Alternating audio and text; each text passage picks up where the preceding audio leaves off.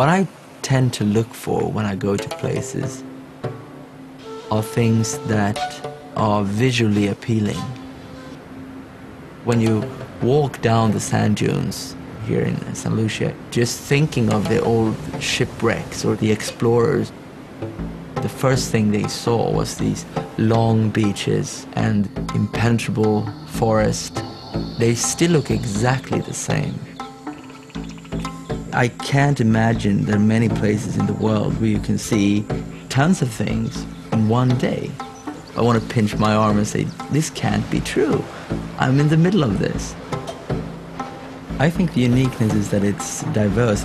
You could peel off layer after layer and you'll find more and more things.